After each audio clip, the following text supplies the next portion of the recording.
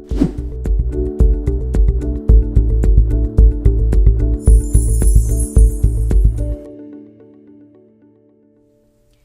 there, I'm Lauren with Bold Notion Quilting, and on my website, boldnotionquilting.com, I've just started selling these full-line stencils as well as some other stencils and the pounce pads and chalk.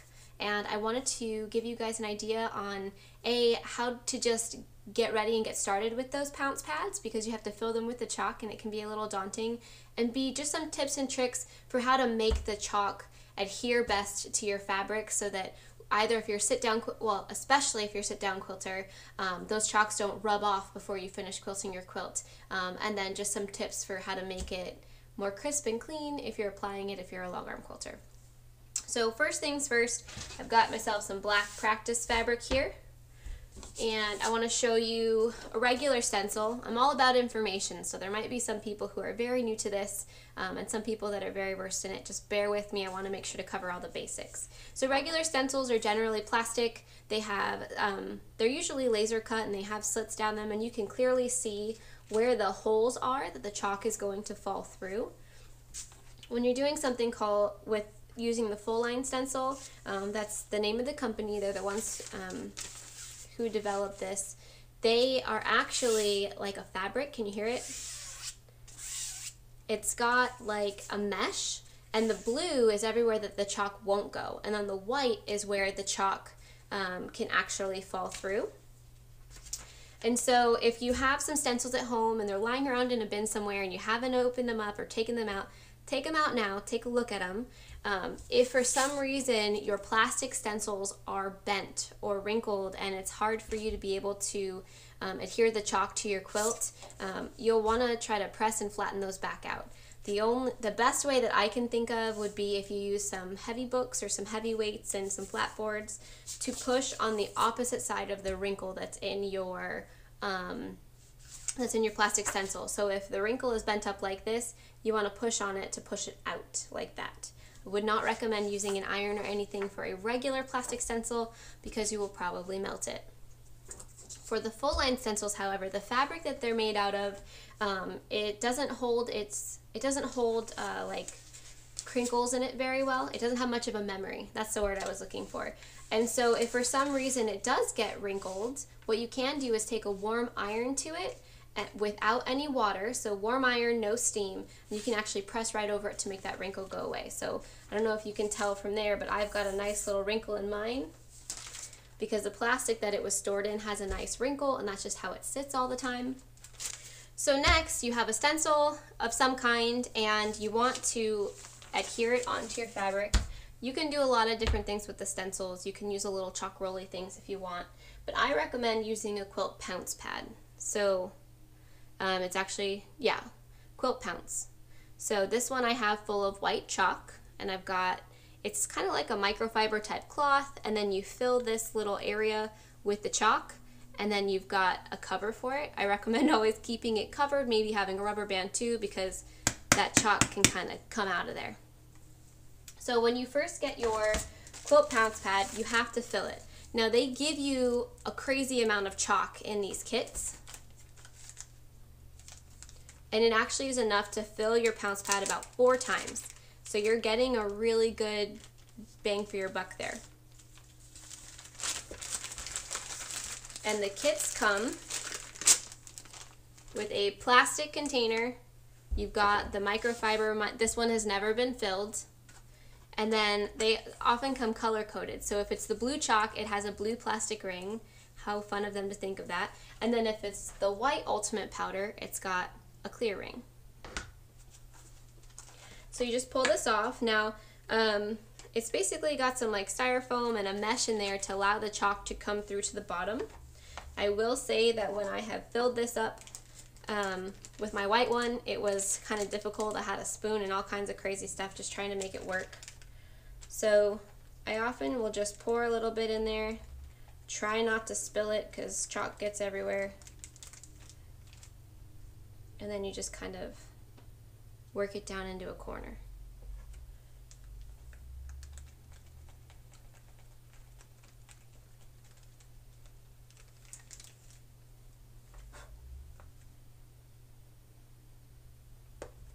Okay, and I'm probably about 3/4 of the way full.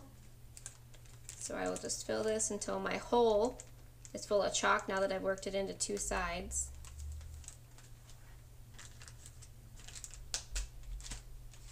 And that'll be enough for this demonstration, and I will just kind of shake it down in there.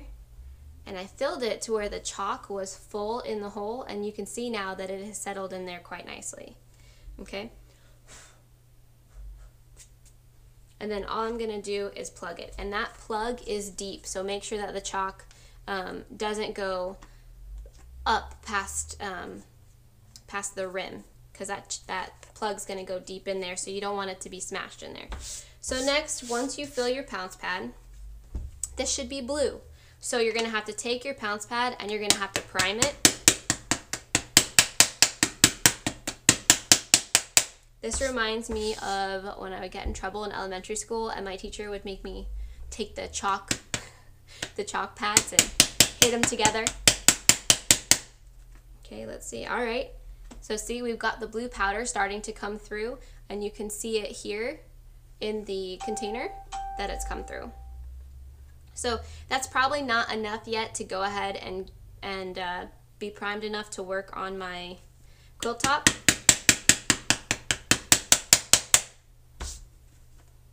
So I'll just do it a little bit more until the rest of it gets full. So I'm going to do my demonstration with the white so you don't have to sit here and watch me pound that. So if for some reason you're having a hard time getting it in there, I recommend getting a little tiny funnel. I bet you have them in your kitchens, and then the funnel sometimes can get clogged, so a chopstick can help you to push that chalk through. Alright, so some tips for applying the chalk. Let's use the clean side. So we've got our stencil, okay, and you can tell with the stencils how they're supposed to line up and go together. You can usually do it one of 2 ways. They have got these registration marks, and you line those up to make the patterns continue. So if I go ahead and put this down, and I don't know if there's a right side or a wrong side, but oftentimes when I'm looking at it to put my stencil down, I'll make sure that I can read the words, because it says fulllinestencil.com 2017, so I'll know that that's right. So I'll line it up with the edge of my quilt. And if I were quilting this for real, you'd want to keep it about 1/4 of an inch away from the edge so you don't bind over that and lose the design, or put it right up to the design. That's up to you. So this is nice and primed. There's white all over it, and it's good for like 4 inches of swipe. So let me make sure that you can see this. So it's called pounce pad, but you don't actually pounce it down the whole time. That will make the biggest mess. So what you want to do is just press and swipe. Oh no, I moved it. That looks about right. Press and swipe. Press and swipe. And if you don't keep moving it like I am, press and swipe. Okay. When you lift it up, haha, that didn't do too bad. You should have the design on there. Now if you want to continue the design, you want to make sure to get these little crosshairs on there. So you can see a crosshair here and here. And I got one in the 3rd corner, but not in the 4th corner. So we're just going to try to play it safe. What I do is I line this crosshair over the other crosshair. And then I also just verify that like my points are lining up with my points. And this gives you like an all over pantograph type quilting design. So I put it down, swipe, swipe, swipe. I think I'm getting a little crooked here. Make sure to start off nice and square with your quilt top. Okay? And that continues the design. So this was my end of my first design, and then I continued it over. So this is something that I could theoretically do all over an entire quilt and have this be my quilting design in the background, which is nice. So you want to prime your quilt top before you go to the machine. Whether you're a sit-down quilter or a long armor, that's my recommendation. When you do your pounce on a flat, hard surface, you get better adherence to the actual fabric. If you do it on a long arm machine, it's holding stretchy fabric, you know, between the two bars, so when you pounce, it kind of swoops down, and then you get kind of blurry and muffled lines. So I'm putting this fabric on before I take my quilt to the machine. How is the chalk going to stay on? Because chalk can easily be wiped off. So some tips that we have for that, and I don't have much left, so I hope this lasts just a little bit that I need, is to just get some aerosol hairspray. Get the cheap stuff like the Suave or the Aquanet, and you just do a light mist. Once you're done putting it over your whole area, and let it dry, so wait a minute or two, and then take it over to your frame to work with. And that's going to prevent the chalk from coming off before you get to the actual machine. And then I'll show you how, even if you swipe it down, okay, we'll let this dry for a second, how easy it is to still remove the chalk then with the chalk removal brush. Now this is basically a lint brush, like a pet hair lint brush. So one way it's really smooth, okay? I guess I should say two ways. So if you go one direction, it's really smooth, and you can do that to remove any lint that might already be on it if you've used it for your quilt tops. And then the other way, you can hear it, it's rough, and that rough side is what's going to take the chalk off. So my hairspray is dry. I rub it with my fingers and I can still see the faint lines, okay? But I want to show you that it will still remove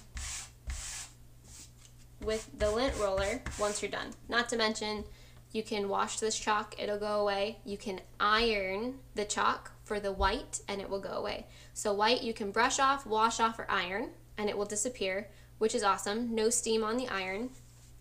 And then for the blue, because it has a pigment in it, you cannot use the iron to make it go away, but blue is great for like white or light colored quilt tops, so that you can see it, because you can't always see the white pounce chalk on the white fabrics, and you can brush that or wash it away. So don't introduce it to any heat.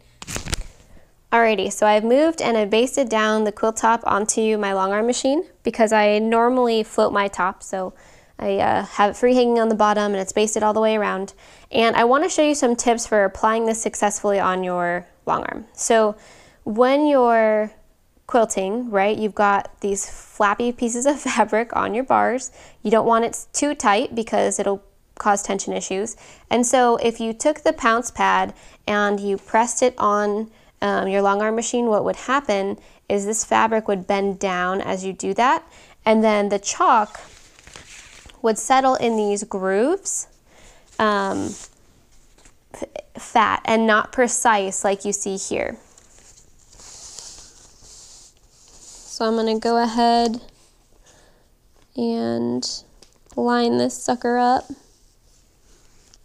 right here. So a tip for making this work best with your long arm machine is having your ruler base underneath, so you have a nice flat surface to press on firmly. And it's still a little bit more padded than it would have been at the table, because we now have batting on our quilt. So if I remove that, you can see how it shifts just a little bit, and I got a little bit of a double zigzag going on there. Just a little bit wider. So I use my plastic ruler base to help me keep it nice and flat and put a nice line on there. So next, I've got my ruler base on largely because I have a straight design and I want to utilize my ruler. So I'm going to use my ruler to do this design because for me, I'm a little OCD and I would prefer my lines to be as perfect as possible. Heck, that's why I'm using the pounce pad, right? And that ruler can wipe off some of your chalk, so I hope you sprayed it down. We're just going to follow some of those lines.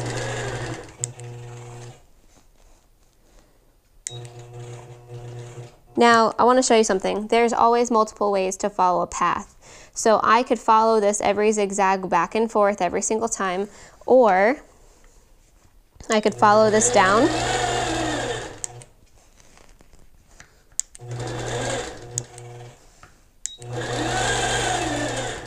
you see how when I'm quilting, you can see like puffs of powder coming up? That's the chalk coming off. But I promise you, it stays on plenty long enough for you to quilt.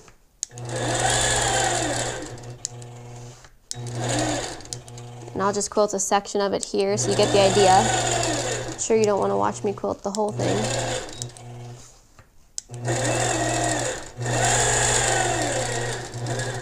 Okay, and then we'll do another one.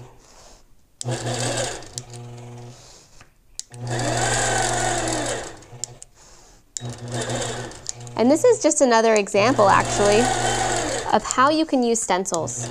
I feel like stencils, sometimes you think they're a one-trick wonder. That's the only way I can use that stencil. That's how I used to think before I got a little more creative with my quilting and I felt more comfortable.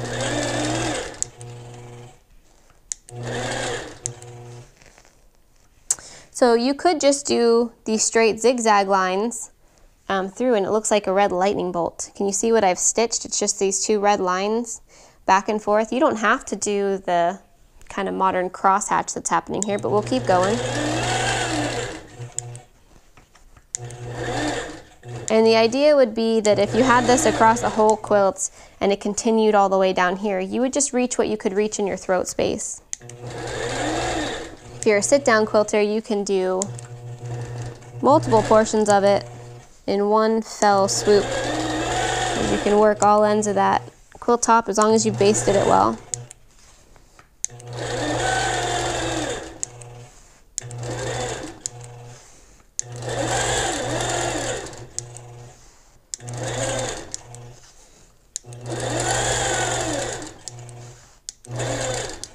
So you can see I'm moving my ruler all around it. If you were sit-down quilting, the fabric on your clothes could be brushing up against it.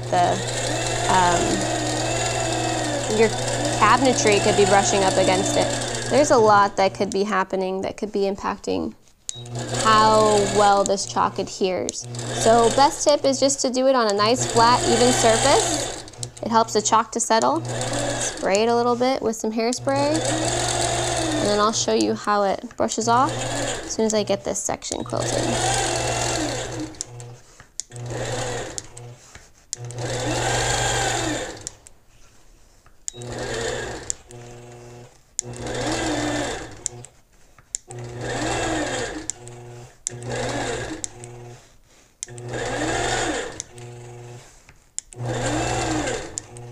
And then I'll show you a fun trick we can do with these.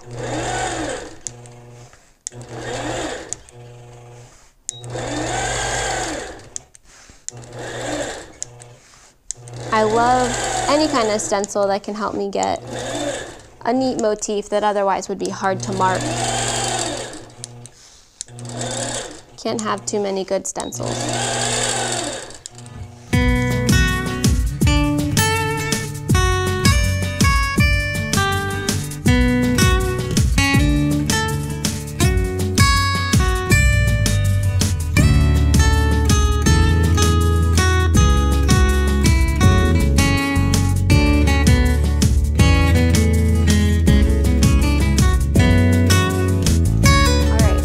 Right now, from where I'm at, you can barely see the white underneath the red, and you just want to grab your stencil brush. You can make this particular pounce powder go away with an iron. You can wash it. Uh-oh, I'm pulling my batting onto there now. That's not pretty. Or you can use a stencil brush. And I will say that the stencil brush works best on a flat surface. So now that I'm on my actual long arming ruler table, that chalk powder is going away a lot better than on the looser parts. So it's just a matter of being able to kind of get into those little grooves that you've just quilted. Okay, so now what you can see is, you can see kind of where I've stitched with the red, but this is the chalk powder that we put on at the table where it was nice and flat. And this is the chalk powder that we put on the long arm. So this has hairspray on it, this does not, and I want to show you. If you take the lint brush, you just rub in one direction, okay, it comes off pretty well without having to distort your quilt top in any way. For the most part, you will have stitched on the line, so you actually won't see most of those lines. Once you toss it into the washer and then the dryer, the stuff is gone for good. So those are my tips for using your chalk pounce pads. Just remember to keep them in a warm, dry environment. Store them upside down so the cap is on the bottom and the chalk doesn't oversaturate the top, especially with the colored chalks. You don't want to have too much getting on your quilt tops. When you adhere them, do them on a nice flat surface.